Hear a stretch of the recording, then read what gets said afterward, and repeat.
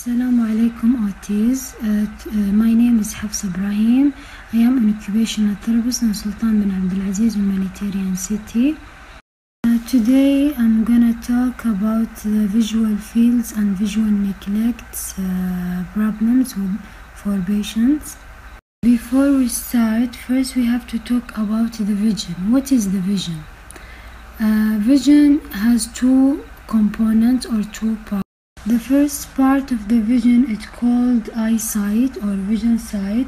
It contains the eyes and the optic nerve. It means the ability of the eye to see the light and to feel the objects, to see the objects.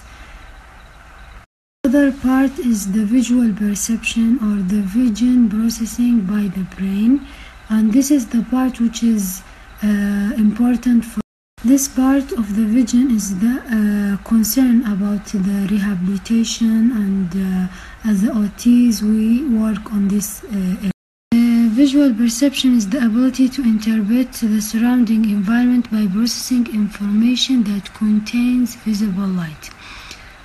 Also, the visual perception is the primary receptor for motor planning, postural control, cognition, communication, and emotional function.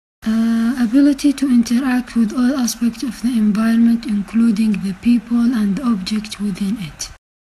And also the visual perception is related with the proprioception, vestibular system, and postural control, postural awareness. And of course, impairment in visual perception, it will affect the patient life, it will affect the activities of daily living. This is the first part of the visual system, the eye itself and the optic nerve, including the pupil. Any damage of this part in the retina or the eye or the lens or the optic nerve, it's called peripheral vision impairment.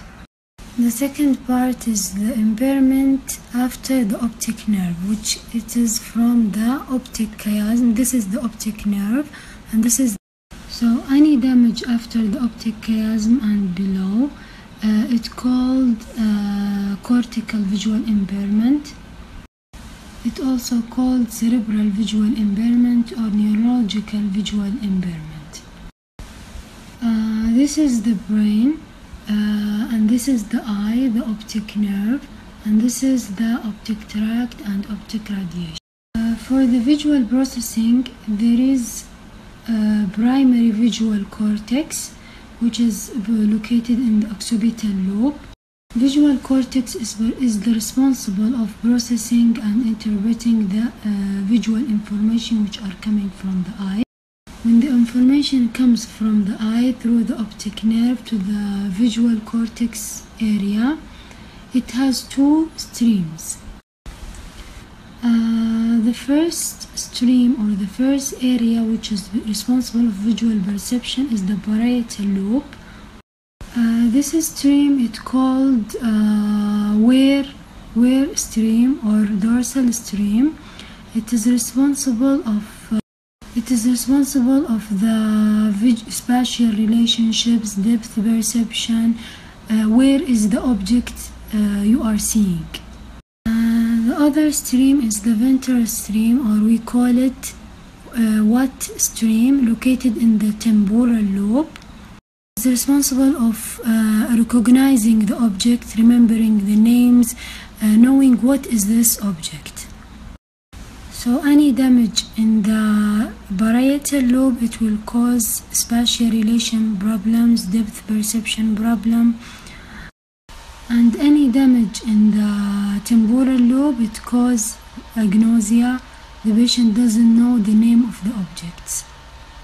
These are the disorders that cause visual perception impairment. Now we will come to our topic, visual field. It is the ability to view the external world without moving the eyes. The visual field, we have four areas for the visual field. There is central visual field or nasal visual field. This is the nasal visual field. The eye can see the area which is in the center or the middle. And we have the temporal or the peripheral visual field, which is 100 degree to the right or to the left. And there is the superior visual field 60 degrees and the inferior visual field 75 degrees. For the central visual field, it detects the details of the objects and it is important for reading, It is important for doing very near tasks like fine motor activities or any table activities. Then the temporal visual field, it detects the movement or the motion, and it is very important for the safety. The inferior visual field, it is responsible of mobility, doing steps, balance, activity, walking. For the superior visual field loss, it can cause problem in writing, reading, doing fine motor activities. And then hemanomas term, it means there is deficit in visual field in both eyes. And hemanopsia means there is deficit in half of the visual field in both eyes. In order to understand the visual field, we need to look at the structure of the eye and the brain. This is the temporal half of the retina, and this is the nasal half of the retina. So the temporal part of the retina responsible of seeing the nasal visual field, also for the other eye. And the nasal area of the retina sees the peripheral visual field. The other thing we have to know, the visual field is contralateral. The right side of the visual field will be seen by the left side of the. So what we have to know is that the right side of the brain is responsible of seeing the left side of the environment. And regarding the nasal part, it is for the both eyes. A visual field is considered as a cortical visual impairment, so the damage will come from the optic chiasm and below. So let's see if we have damage in any of these areas, what will happen to the patient. For example, if we have cut or lesion in the optic nerve, what we will have? We will have blindness total blindness in that eye. If we have cut or lesion in this area, the temporal part of the retina, which is the nasal visual field, so the patient will lose the vision in the left side of the body and he will see only the right. In that case, it's called hemanopia. The patient cannot see the left part of the visual field. If we have damage in the optic chiasm, cut here, so the patient, he can see this part because it is intact, and also the nasal part of the other side, it will be intact. So the patient will see only the nasal visual field and blindness in the peripheral visual field. We'll come to the assessment for the visual field. We have assessment called confrontational test. For the confrontational test, you need the patient to be cooperative, cognitively good, or at least can follow commands. So to the patient, explain what you're going to do and ensure that your hands are clean. You should be seated directly in front of the patient. Your knees should be closed so that you and the patient are facing to each other at the same height. Instruct the patient that you would like them to look directly at you. Then instruct the patient with fingers pointing towards the ceiling. Ask the patient to point to the hand that then moves. This will identify any significant temporal field. Next, ask the patient to cover their left eye with the palm of their left hand. If the fingers are used instead, this can press on the eye and blur the vision when the left eye comes to be tested. You need to do the same unless you can comfortably close your left eye. Remember to see how many fingers they can see. You should present different numbers of fingers to the 4 essential quadrants of the visual field. Next, ask the patient to relax, hands down, blink and repeat as above on the left eye. For further refinement of this procedure, test each individual quadrant again on the right and the left eye using more sensitive and central defects can be looked for using a red pen. There, that's the basics. This is a very useful clinical skill.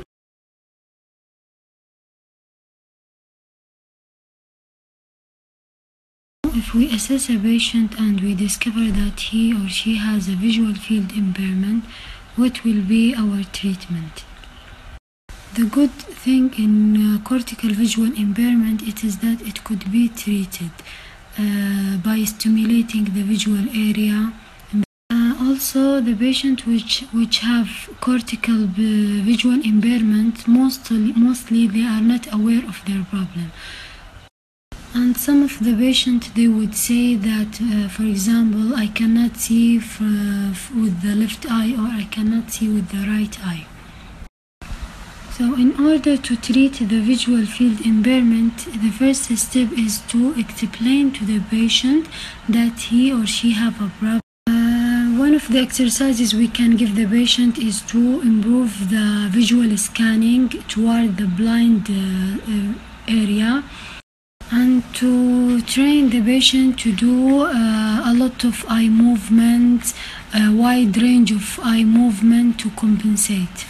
We can change the patient's bed place, the table, the things that he or she is using to the blind side. Also, we can change the bed direction to make the unaffected side facing the wall and the affected side is facing the room. And also we can treat the patient by asking the patient to try to look for an object in the affected auditory, verbal cues in order to encourage the patient to look to the affected side. Now we will come to the compensatory techniques. This is if the patient didn't benefit from the exercises or the training. Thing is to educate the patient and the caregiver about the patient problem. Then we will need a lot of prompting, verbal cues to help the patient to be aware of the effect. Place all the necessary items like comb, anything the patient use in the non-affected side. And also we can use like strap, colors on the doors, furniture on the wall. This will help the patient to know if he is seeing the whole image or not. For now my time is up. Maybe I will try to schedule another time for visual neglection. Thank you all for listening. Anybody have any question can send me a message and I will answer inshallah. Assalamu alaikum. This is me again. I am Hafsa Ibrahim, an occupational therapist in Sultan bin Abdulaziz Humanitarian City. Today inshallah we are going to continue the presentation we did last week about visual perception and visual field. Last week we talked about visual perception and visual system and the function of the brain regarding the visual skills. Today inshallah we are going to talk about visual attention and visual scanning. Before we are going to talk about visual scanning, it is moving the eye or using the saccadic eye movement to search for an object in the environment. Okay, what color is that, Kyler? Alright, when I see silver, if it's silver, when I say gold,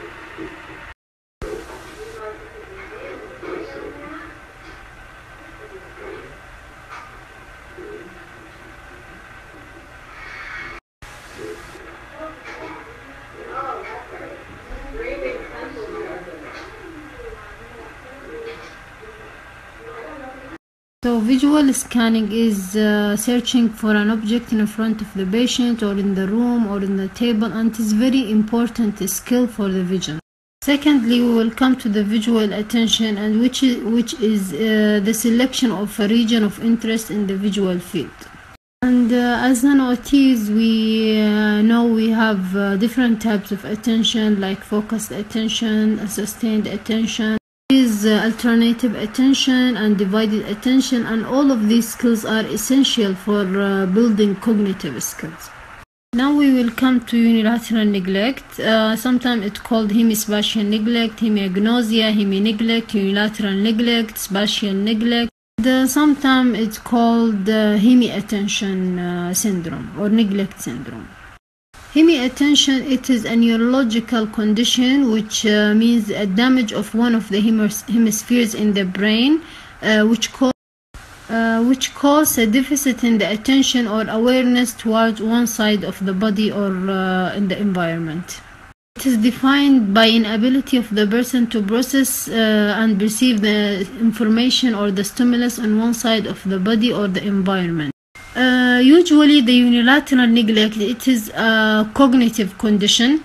It is usually combined with cognitive impairment.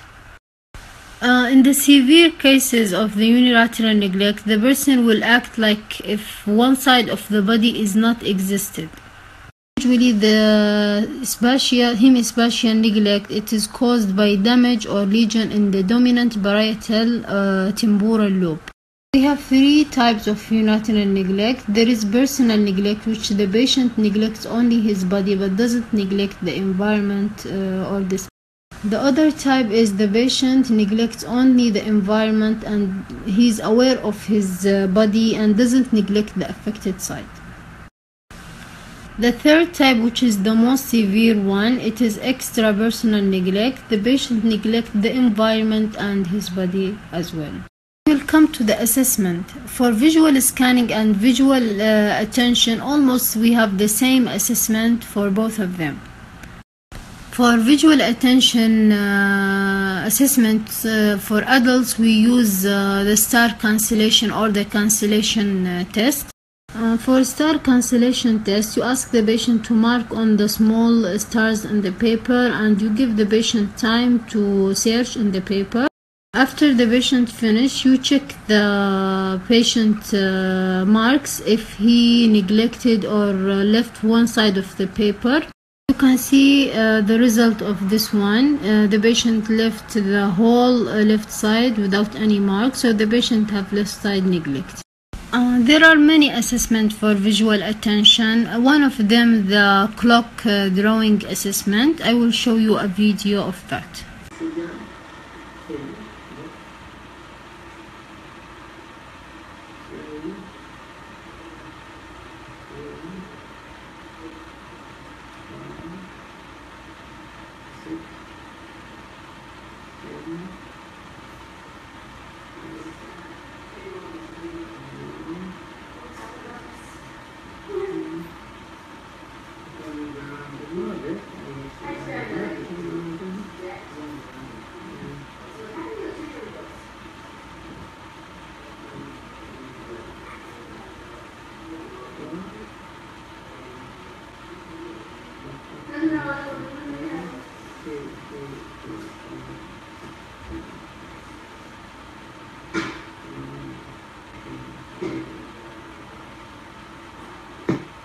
For the severe cases, for example, the patient could eat one side of the plate and dress only one side of the body and forget about the other one.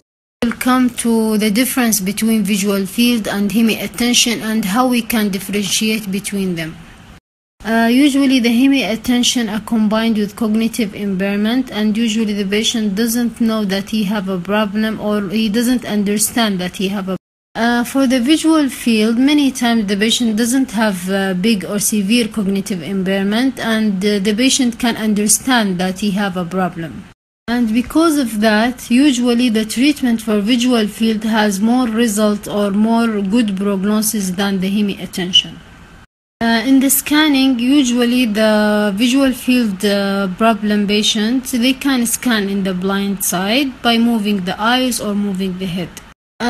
But on the other side, the hemi-attention, they only search symmetrical way, only they search in the unaffected side.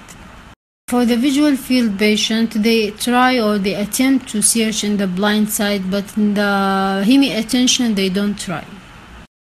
The pattern of the search for the visual field, it is organized, but in the hemi-attention, it is non-organized. For the visual field patient, when they search in the paper or the items, they recheck if they did the task well. In the other side, the hemi-attention, they don't recheck the accuracy of the task, and they seems that they are confident about the results. Field patient, the time of the task depends on the level of the task, but in the hemi-attention, no matter is the difficulty of the task. For the hemi-attention, no matter how difficult is the task, they always finish quickly and they seems very confident. Now we will come to the treatment. As we usually say, treatment always it has we have two approaches, the compensatory approach and the restorative approach. In the restorative approach, usually we can use sensory input on the affected side to encourage the patient to use the affected side. Also, when you are giving the patient any task, it's better to provide the auditory stimulation with visual cues during the exercise. Also, during the exercises, usually it's better to place all the items the patient needs on the affected side so the patient search on that area. Also, we use visual scanning exercises, and it is better to give the patient the chance to use other senses. Like we can use touch sensation to feel if there is any item missing that the patient couldn't see on the table. Also, when you are talking to the patient, it is better to stand in the neglected side, so you encourage the patient to search on that area. Also, during exercises, we can use mirror, and it is better to put the mirror in the angle of the non-affected side. When you use the mirror, for example, in dressing activity, and put it on the unaffected angle, the patient will see the whole image. The patient will know if he left any part of the cloth without dressing or forget any part of his body. We can use flashing light or moving light on the neglected side. It can also stimulate the attention to the affected side. And also the CIMT therapy or constraint induced movement therapy, it can help also to reduce the neglect to the affected side. Then we will come to the compensatory techniques. Compensatory techniques when the exercises doesn't benefit the patient. In this case, it is very important to educate the patient and the caregiver about the patient problem and neglection. And also we should emphasize on visual scanning and eye movement, and we can use other senses.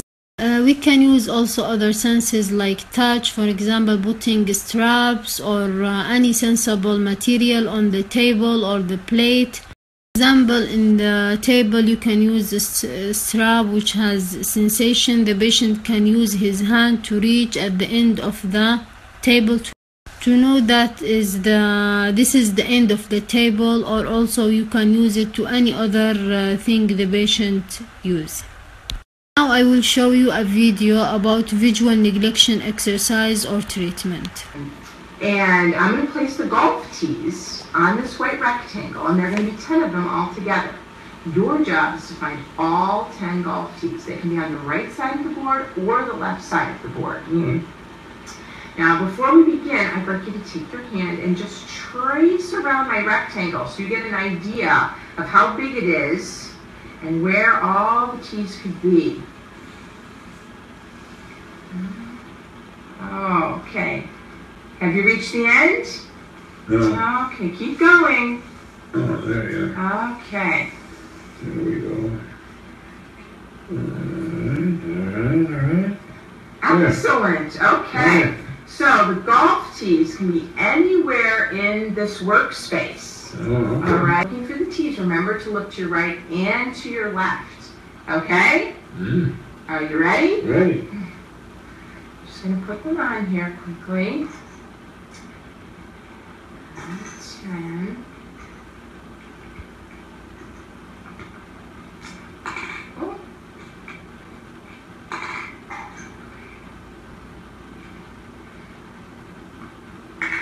Oh. Do you need a hammer? Oh, a little more strength. There we go.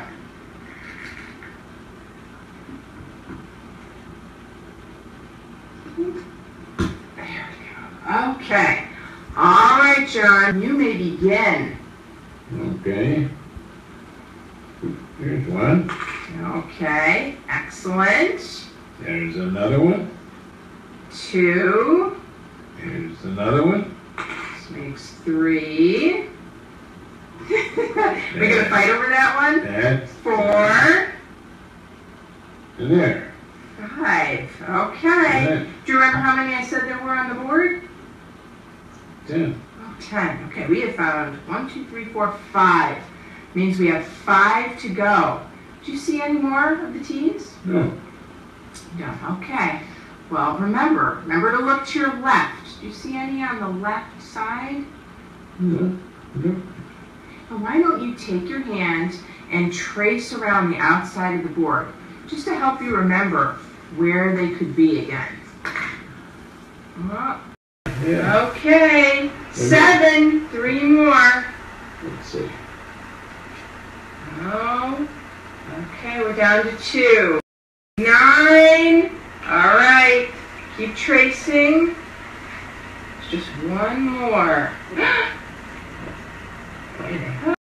Thank you all for listening. I hope you benefit from it. If anybody have any question, I am here, and have a good day. Thank you.